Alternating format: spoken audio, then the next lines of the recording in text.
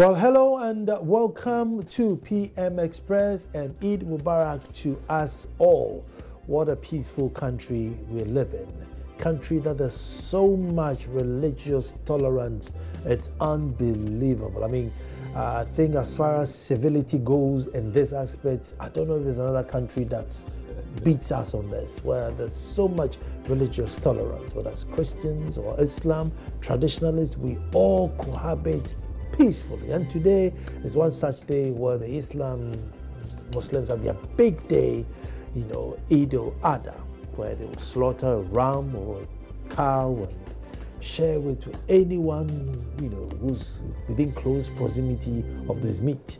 And funny enough, we Christians actually look forward more to this feast than they themselves do. And I think it's a beautiful thing. But it's all about sacrifice.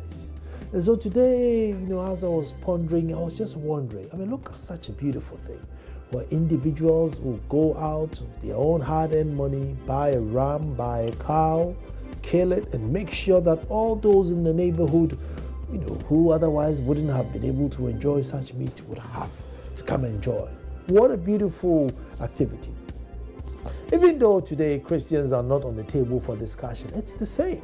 You look at these two religions and the motive or the underlining, the foundation is all about love, sacrifice, caring for a neighbor.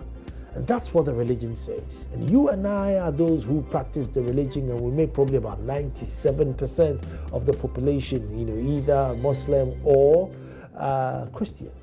But when you sit back and you look at the nation, and you look at how it's going, and you ask yourself, well, where are the Muslims and where are the Christians who are supposed to be sacrificial, humble, sharing and caring? So have we made religion an event where today becomes an event? You kill a cow, give one person to eat, but tomorrow you are on his neck, say, hey, that was yesterday, today is today. Is that what's happening?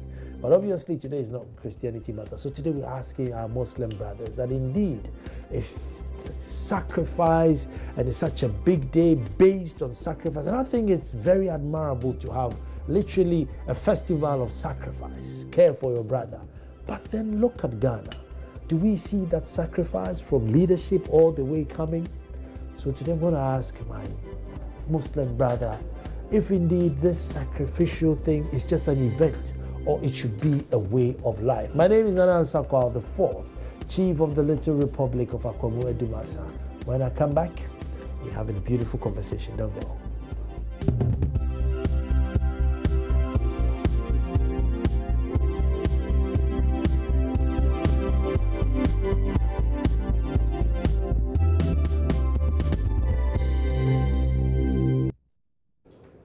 Well, thank you very much for staying, and I have in the studio my good brother Sheikh Bagnya.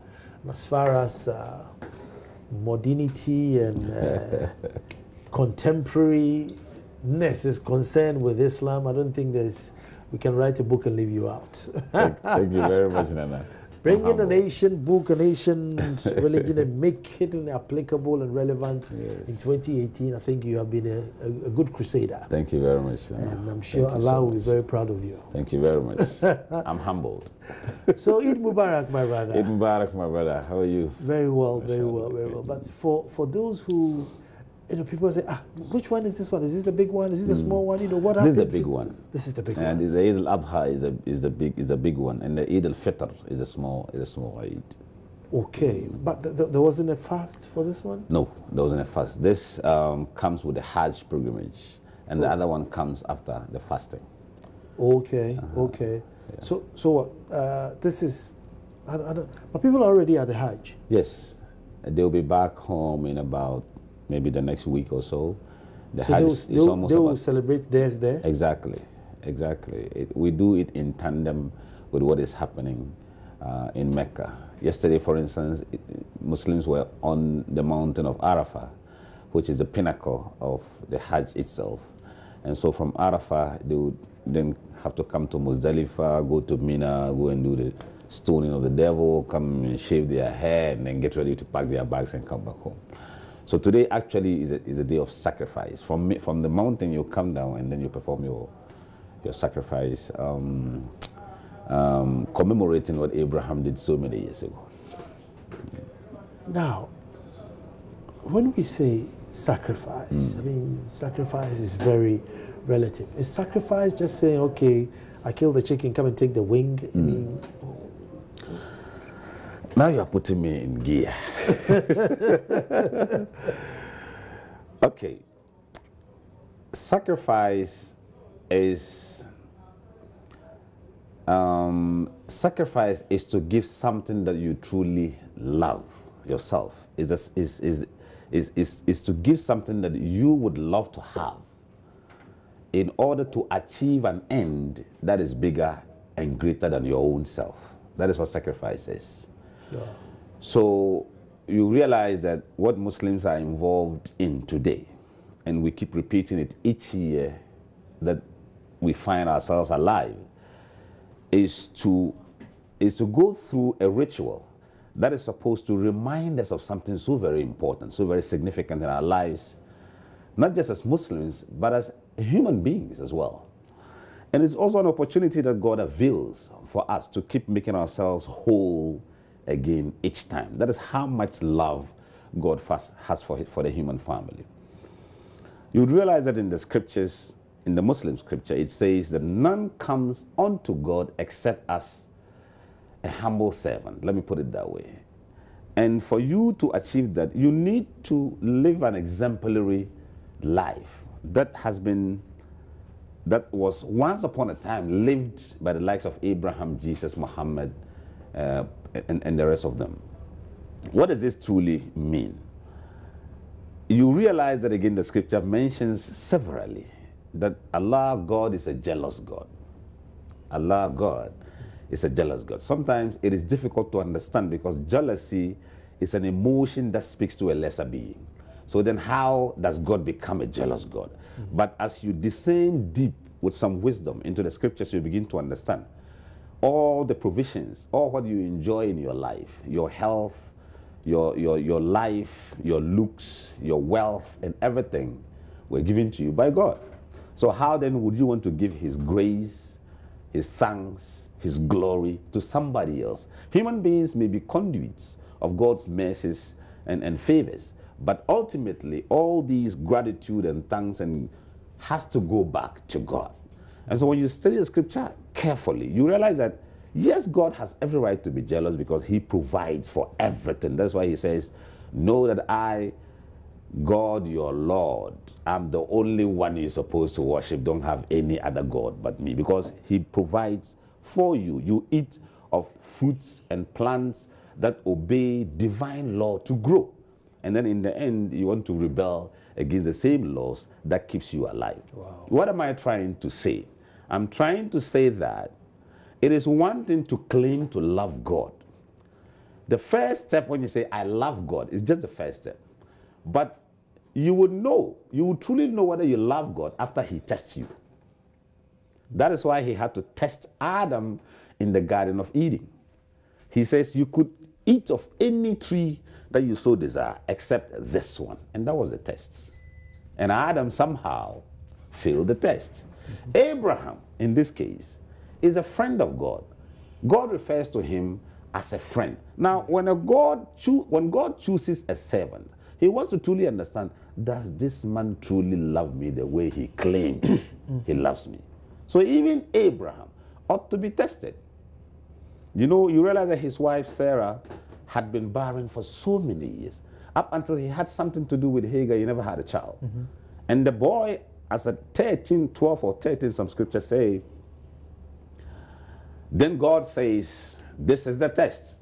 Take this boy up the mountain and sacrifice the only child that you love so much.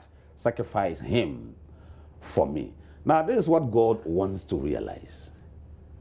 How do you truly show your love to God? You have to prove it to God. We all go to church, we go and pray in the mosque in our claim of our love to God. But how do you prove it? So in the end, he will test you, but he will test you with the very things that you love so much, that he would want you to sacrifice it and show that you truly love God. Muslims who are watching this program, we always say the biggest sin is to associate partnership with God in worship. And we think associating partnership with God is to have an object that you worship, a physical object that you worship apart from God. Wrong. Each time you choose to obey your desires, obey your lower self, so to speak, at the expense of obeisance to God, that is associating partnership with God in worship, because it is a form of obeisance. But at this point, you fail to obey what God says do or do not do, and you went after your own desires and your own whatever. And so as we commemorate that which Abraham did so many years ago, this is what God wants us to understand, the significance of sacrifice, in order for us to prove that we truly love him. So whether you're a politician, you're a businessman, you're whatever, that test is there. And at each time, and I was saying it earlier before we got here, at each time, I know you've been propositioned before so many times in your life that you have to make choice between what your religion says you should do and what your desires are telling you to do. And each time you choose to pursue your desire at the cost of God's instructions, then you are doing something contrary. You are not showing love to God as he ultimately wants you to show. Let me, like asking unfair questions. Let me ask an unfair question. I mean, but won't God know that, yes, this guy is faithful, and if I ask him to go and kill his son, he will do it, because he's all-knowing. So that's where we get confused. Look, the guy is all-knowing, so he knows that Abraham will take Isaac to the slaughter if I ask him to do it. Why would he go forward? See, God always speaks to us in a language that we understand. If you take the Quran, for instance, and you want to listen to the voice of God himself, it then becomes a difficult thing for you to get it. But you have to listen to that language that he uses to speak with you through the Quran, that you may understand. So he deals with us at the level where we understand it best. You're a human being, and that is how God would deal with you as a human being. He wouldn't deal with you as God, and that is why each time, let me go back a little bit, each time we engage God in all things, the ultimate understanding there for us should be the law, not God, the law. You want to consider sometimes the law as God himself. Because the first thing that he created was not human being, was not water, was law. So for water to come into existence, there ought to be a law that water would follow to come into existence. And then he created order. So from law and order, you get everything right. Once we have a proper understanding of what law is, it doesn't matter what it is, man-made laws. Law is law. But in this case, the divine laws were set in position. That is why when the Quran says, each time he says be, something comes into existence. But this coming into existence sometimes could take time, not just as he says be. So for instance, Nana came into existence, but through time and space. And that is how it works for us as human beings. So as a Muslim, what is the significance of today? I mean, is it a way of life, or is it an event for today? It is supposed to be a way of life. It is supposed to be the moment where we grow above the ritual. It is supposed to be a day when it is we have a transcendental understanding of our spiritual journey towards God, so that next year when we come to perform the same ritual again, we are going through it, but at a much higher level. It is sick and sad that you find Muslims, even Christians and Jewish people, caught up within the rituals of worship, and they think that is it. Meanwhile, these rituals in themselves, by themselves, are not the truth. They're supposed to be the embodiments of bigger truth that we are supposed to reach. So in physics, they say the higher it goes, the cooler and cleaner it becomes. Just like the dust particles. That is how you rise and you grow in God. But as you go higher in spirit, you're supposed to become cleaner and purer. And that is what God expects of us as we perform these rituals. Today, we're supposed to go up a little higher. Next year, you are going up a little higher so you become purer and cooler and be able to reflect the divine. Once you reflect the divine, everything is okay, like they say in New York. Let's come back to the cosmetics of it. So, what should be done today? You slaughter, an animal. Yes, it is not so much of a big deal. The slaughtering of the animal. I like to say it again. It's not so much of a big deal. I mean, it's symbolic for those who can afford it. But you see, once again, we are caught up in it. We think, even with some families, they may want to go and borrow money, and then make sure that at least they can buy some ram or some cow and make sure that the sacrifice is performed. But that is not, the essence of the sacrifice actually has nothing to do with the animal. It is your intentions and the clarity, what I'll call, of your transparent nature in spirit as you relate to God. So the meat and the blood, according to the Quran, has nothing to do with God. Your intentions and how pure your heart is what God looks at. So today, for instance, we pray. The prayer is more important than the animal. And then the animal is just it serves a social purpose. You kill it, and then you testify that to God. I've done my part, and then may Allah accept my prayer. So now, the food itself, now you enjoy it with your family, your friends, and your neighbors, and everybody, like we do beautifully in this country. Do you see a situation where we run the risk of putting more focus on the ram than the significance of the larger That is event? what we're suffering today. And it has been so over the years. It's been so in so many Muslim countries. It's been so with so many practicing Muslims. The essence has been on the new clothes we wear today, on how big the animal I bought, as against what you bought, it's today. How much money I spend today, how much food is cooked in my home today. It's all good. But I'm saying that it is better to dwell on the spirit of the sacrifice and not on what it looks, on the outside. Is that, I don't want to, because there are no Christians here today, but is that why in the larger society, our faith is not reflecting in the larger society? Because, we should have been somewhere, if you dropped from Mars and you came down, you should, wow, these are Muslims or these are Christians. But at the moment, I'm sure if you drop from Mars and you came, you wonder, what's happening here? Christians and Muslims, our inability to see God through our own selves makes us relate to God hypocritically. So we think God is some mythical dude, so to speak, that hangs somewhere in heaven. If you want to have a proper relationship with God, you have to be able to bring God to your own level. At that high level, sometimes you can't reach it. You have to bring God to your own level.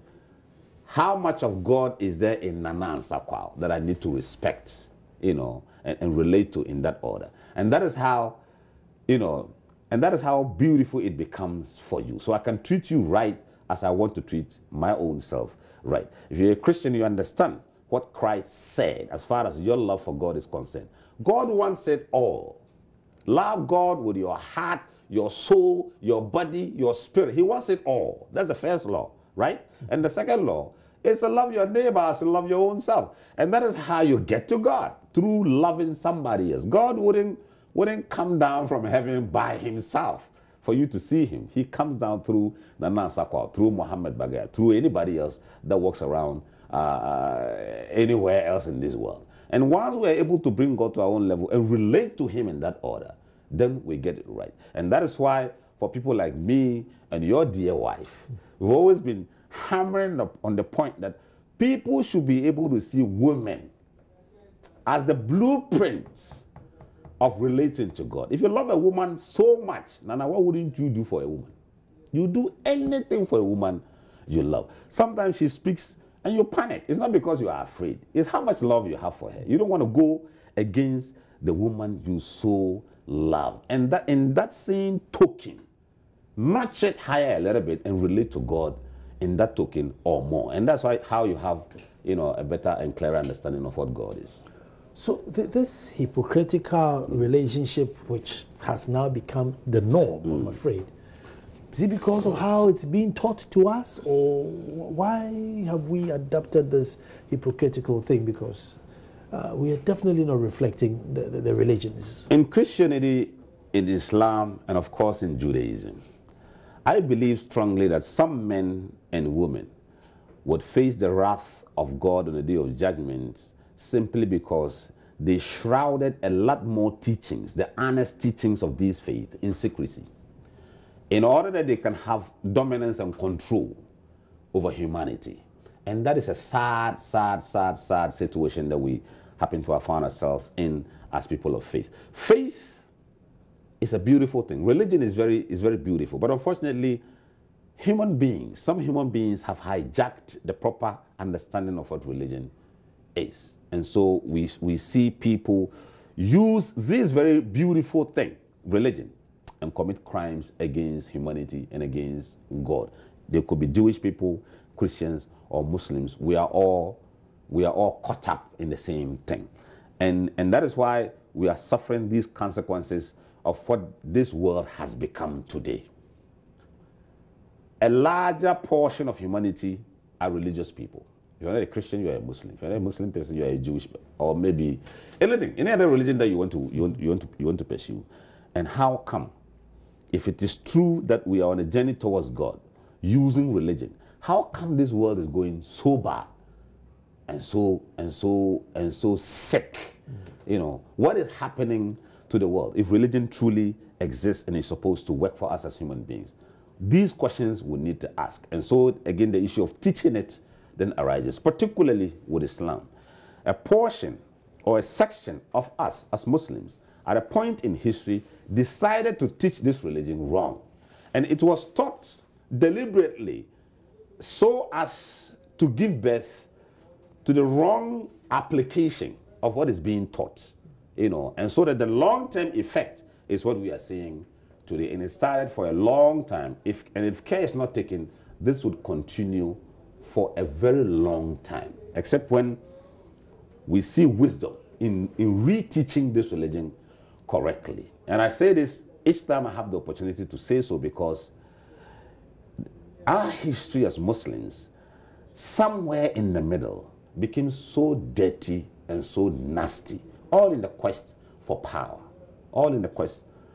And people really did bad things by their own family, by their own people, in order to become rulers of the Muslim entity. And that's a very sad thing that happened to us, and we need to make those corrections. Otherwise, we'll continue on that sad path.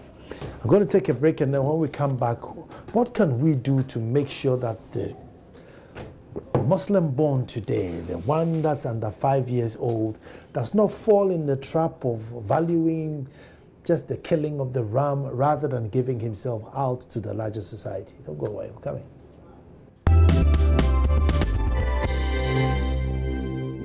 Well, thank you very much for staying, and Eid Mubarak once again, and we're having a very, very deep discussion as to how come we are such a religious people, but our religious culture is not seen in the collective society.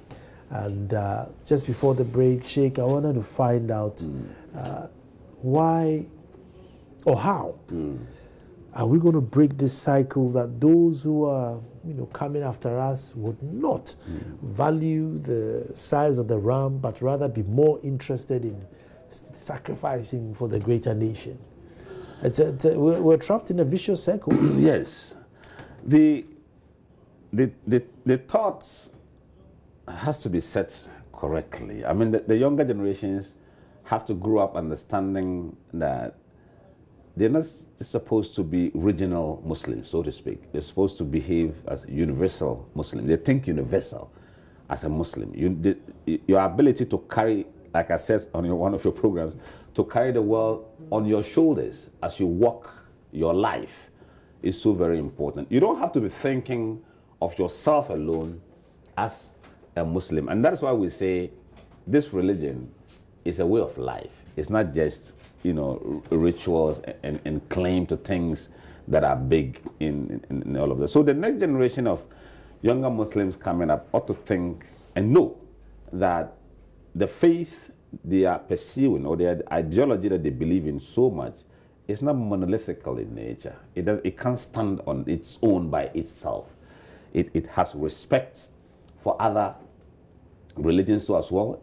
It ought to be able to accommodate other people's thoughts and beliefs too as well. But above everything, respect other people's opinions and other people's religions as well. And that's how you can create a better world.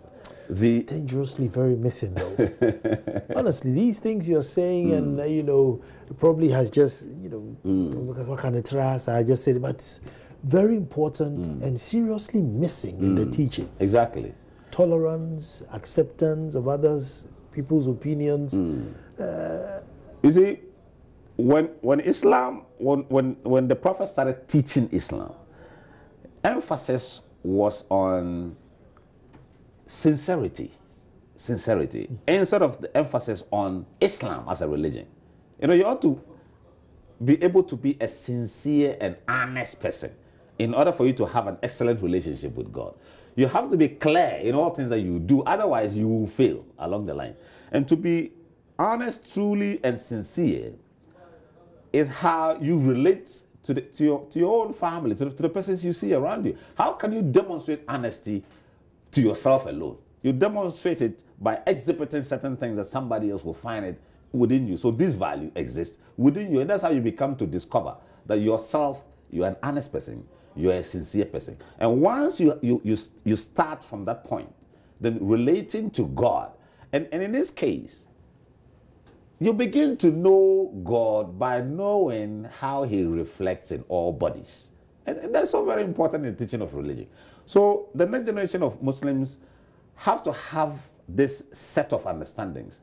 It is not just me in this world. There are other people too in this world who are practicing what they believe into as well. I've always said that the ways that connect an individual to God outnumber the human breath. If you think you are a Muslim and so you are the best of mankind, you are making a mistake.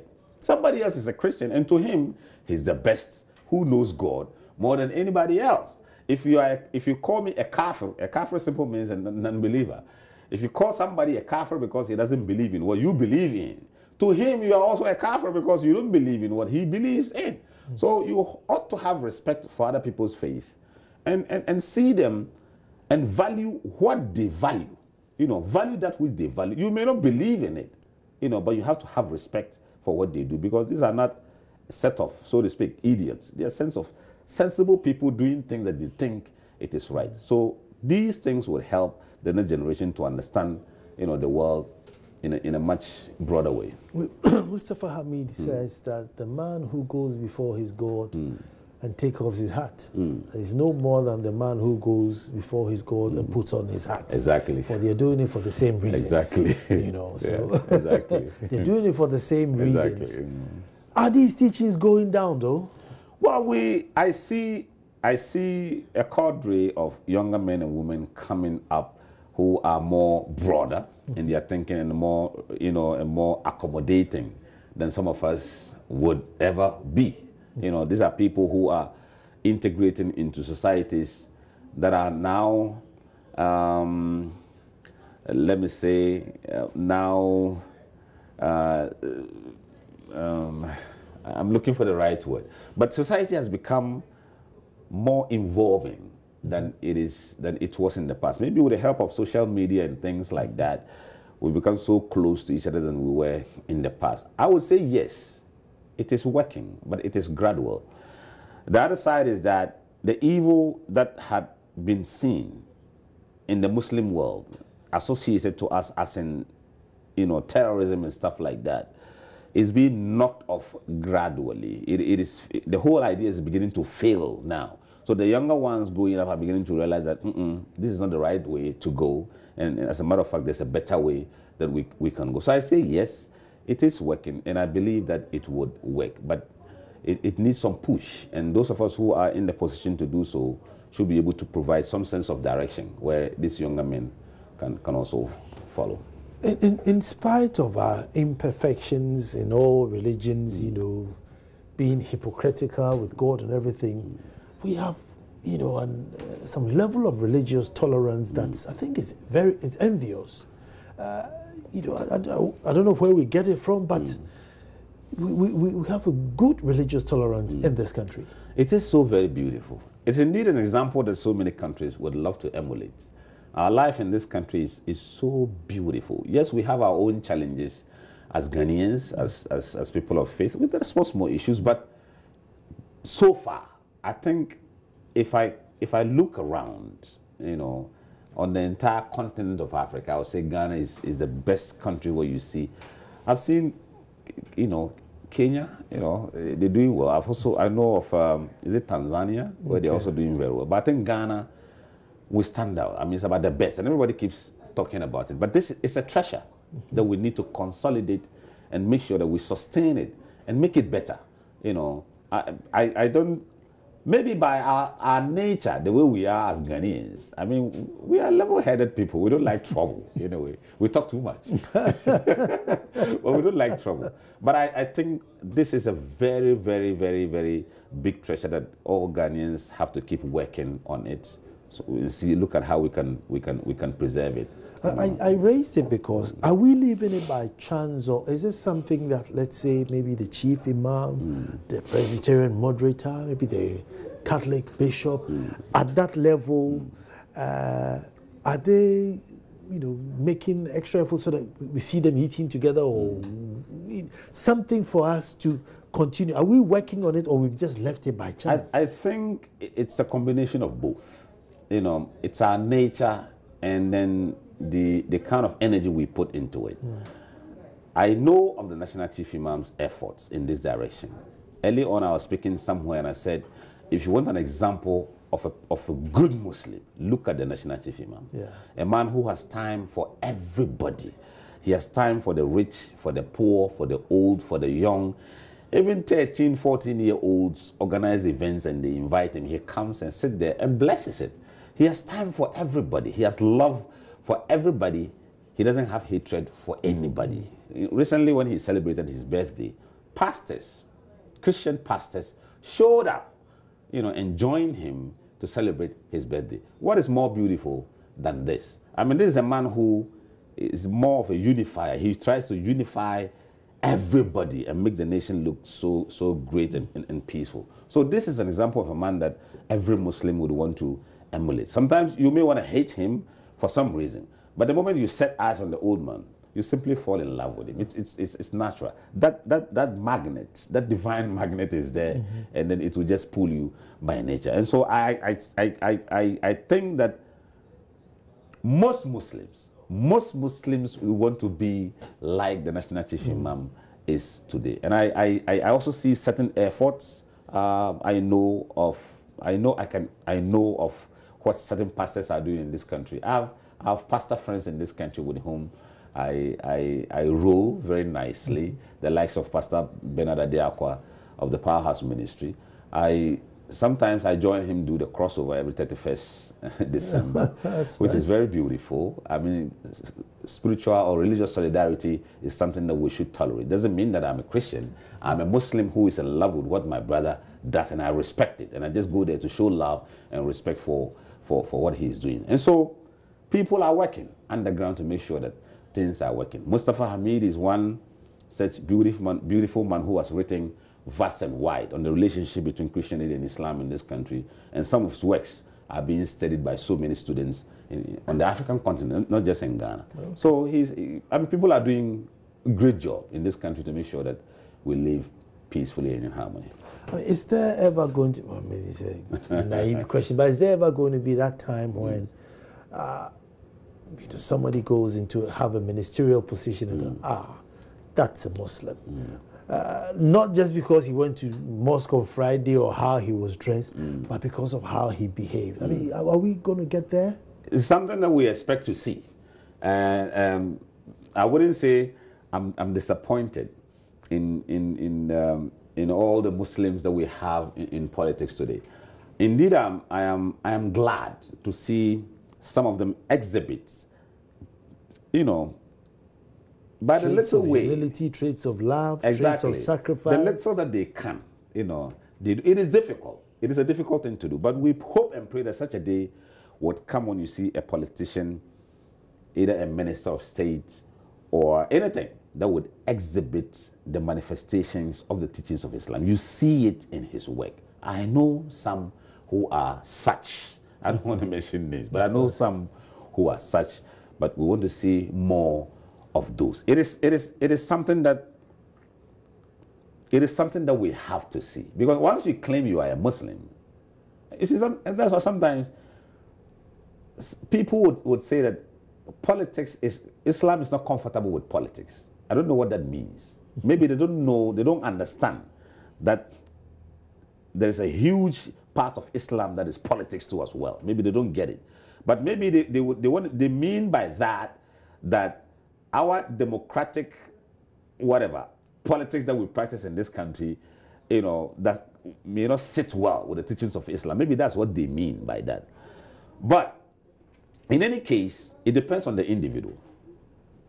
It depends on the individual and how you think you can conduct yourself in office and exhibit to Ghanaians that this is a life that every Muslim politician must live. You don't have to be corrupt. You don't have to be a liar to be a successful politician. You don't have to be somebody who deceives people to be successful in politics.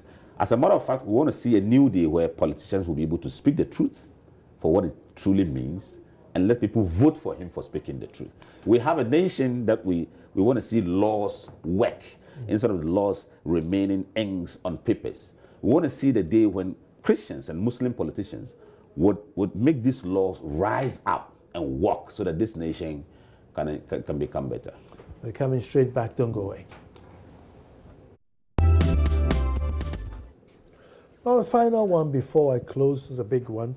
And that's to the Sheikh. You've always asked big questions.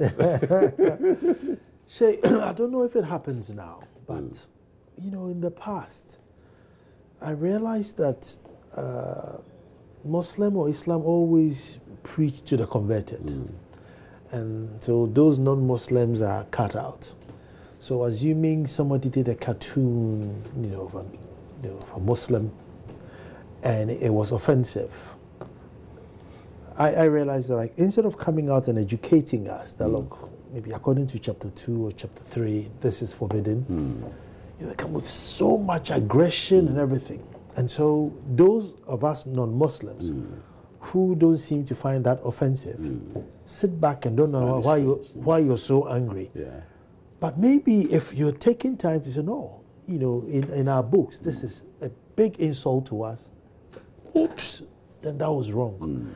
And I don't know, that maybe the older generation missed a lot of opportunity in educating non-Muslims to understand and appreciate that, oh, no, don't go there, it's not right. I don't know if I'm right. Now, here is the point.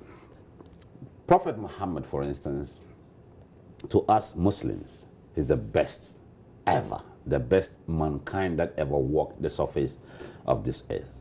So we hold him in a very, very extraordinary high esteem. I mean, he's next to God. Prophet Muhammad, that's why before you can become a Muslim, you say, La ilaha illallah, which means there's no deity worthy of worship but Allah. But you ought to add that Prophet Muhammad is truly his messenger. That makes you a Muslim. Without that, you're not a Muslim. So that is who he is to us. So any attempt to denigrate or insult that prophet in any way has the potential to ignite fire in every Muslim society. However, in our response to such situations, do we think that if the prophet was alive today, he would be happy with the way we respond to issues?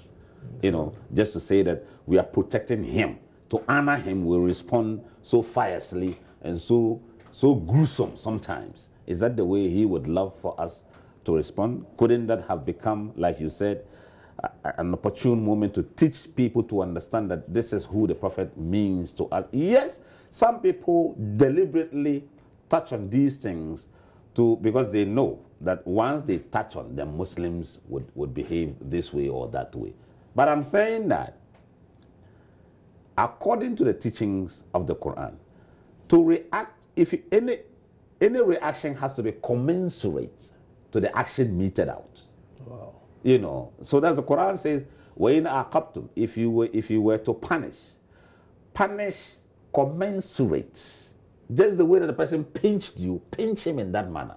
Make sure you don't, no more, no less. You know. So but he went further to say that, but if you forgive the person, it is better. Wow. You know, so ultimately, it would have been better if you do not react at all. And sometimes silence is the best response. When you keep quiet, and in a situation where people think that you'll be mad, and they find out that you are not mad at all about what they say, they may get tired of the entire exercise and leave it alone. Muslims, in all things that we do, we have to be able to reflect the attributes of God and then reflect the personality of Prophet Muhammad, peace be upon him. If you take the 99 attributes from Ar-Rahman, the merciful, the whatever, the giver, the supplier, the whatever, it is 99 names. That is why what the Prophet wants us to understand. Live your life in the attributes of God Almighty and reflect my own personality. So if Nana, for instance, slaps me and I want to retaliate back, I need to think carefully. What would Prophet Muhammad have done in the same situation? If he would strike back, I would strike back. But if he wouldn't, I would never. And I know that man would never, ever strike back. So why would I strike back? And that's what Muslims need to understand. Yes, we have things that are done politically in this world, you know, deliberately to cause chaos and commotion. But your own response could diffuse those political tensions and make useless of what it was supposed to serve in the first place. Because sometimes the response seems to get more news or more airtime than the action. I've always said it. It is easy for us as Muslims to make people into stars. It's easy. You want to become a popular person, insult Islam today. The next day you are a big guy. You work with all the big security people following you. US will give you protection. UK will give you protection. You want visa, you will get it. You know, you begin to enjoy life tomorrow because you insulted Prophet Muhammad. It's easy. It happened in Sudan. A teacher went there she was teaching, and somehow she said something offensive. And the Sudanese people want to kill her. And the next day she became a star. She wrote some small book. Everybody is buying. Look at Salman Rushdie. What did he do? What did he write in that book at all? Satanic verses. There's nothing in the book. The man is a star. You know, he's rich off our backs because of the way we behave. You know, so it is not supposed to be like. I understand the passion that the young men and women have for religion and the love that they have for Prophet Muhammad. But I think we should allow cooler heads to prevail sometimes. It doesn't make you a weaker Muslim at all. It makes you a stronger person. And it speaks of the depth of your thinking as a Muslim. On a day like this, I think you've said it, but on a day like this, you know, what do you have for the younger ones? You know, they've eaten the ram, the sacrifice, but going forward, I think I'll leave you to give a message to the younger Muslims. The world is sick and the world is crazy. My world is not your world, for instance. My world is different from your world, those of you, the younger ones that are coming up today. You realize that what we want, or what Prophet Muhammad wanted to create, the world that he wanted for all of us, was a world where there would be a universal sound that puts all of us together as one family. So I keep saying, once I have the opportunity to do so, see, there's a universal sound bringing all of us into this world. You cry as a baby, whether you're white, black, Muslim, Christian, whatever, you come cry. And then there's a universal sound exiting the world. That last sigh of breath, you take it before you die. It doesn't matter who you are. But what is the universal sound that binds us together as a human family? We want to be able, collectively, as persons of faith, to strike open that atom of the universal sound and allow for it to emit into the universe and affect everybody positively. So that once it touches you, you can begin to relate to your brother, to your sister, and see yourself in your brother. Your brother sees himself in you, so we can begin to have a universal family that may not be the same, but we have serious respect for one another. Amen. I keep saying that even as Christians, when you pray in your churches, I love that prayer. Our Father, who art in heaven, hallowed be thy name, thy kingdom come, thy will be done on earth as it is in heaven. What is it that is happening in the heavens that you want it done here? Amen. On earth. Amen. Amen. Amen. Amen. All too soon, that's what time will allow us, and we need to get him back more often, as I keep hounding him. Get him back more often so that we put Islam on the table and discuss Islam, not only on festivals, but in any ordinary day. But I'm sure you'll learn a thing or two. Tomorrow, well, no, on Thursday, we're back to do this all over again. Thank you very much for watching. And Sheikh, thank you so much. Thank you for having me. Eid Mubarak again. Eid Mubarak to you too.